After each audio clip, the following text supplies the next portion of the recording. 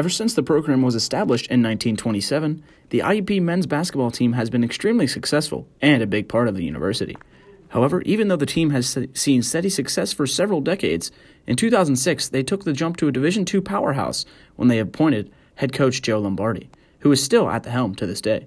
Lombardi shaped the Crimson Hawks program from a team that had only made the NCAA tournament 6 times in its history to a team that has made it 9 times in the past 16 seasons. This past season, IUP had one of its most successful teams to date, finishing 33-3 overall. They were able to capture the PSAC championship with a 63-52 victory over Millersville. Then they moved on to the NCAA tournament and ultimately fell in the Final Four to Augusta University. This fantastic season had students and the Indiana community showing up to the Kowalczyk Center in droves, especially since it was the first season fans were allowed back into the arena after the COVID-19 pandemic.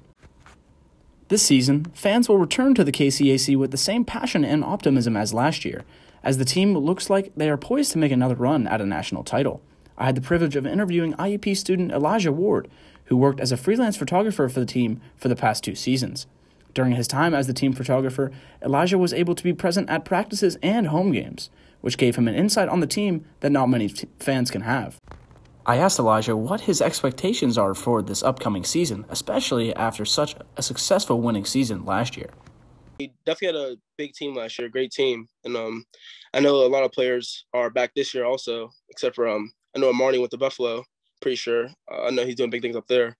But honestly, I think the team is actually going to be even stronger than last year. You have Shondell, he was injured last year, ACL, pretty sure.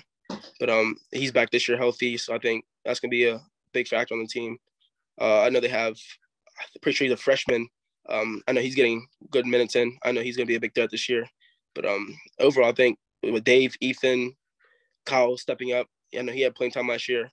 And then just everybody on that, Enrique and all them, I know they have big chances coming up. So they're definitely going to be seeing a lot more playing time this year. And I think IUP has another chance to go back to the Final Four and win it all.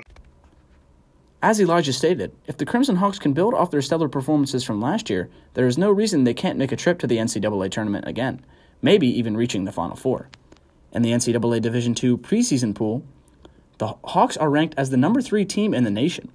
This is because the team was able to hold on to some important pieces from last season's team, including standout performers Dave Morris, Ethan Porterfield, and Shondell Jones, who is returning after a serious knee injury he suffered last season.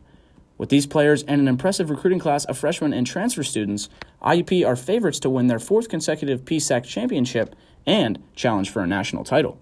For their preseason this year, IUP traveled to play 2 storied Division I programs in Miami and Syracuse. Although they fell in both games, IUP gave both teams a fight. Syracuse's head coach Jim Boeheim said in a press conference, quote, "I enjoyed playing IUP. They gave us a tough battle. They're a well-coached team that plays great defense.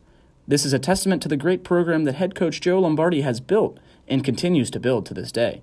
Anticipation continues to build for this season as the Crimson Hawks will officially begin their schedule on Saturday, November 12th against Concord at Clarion University.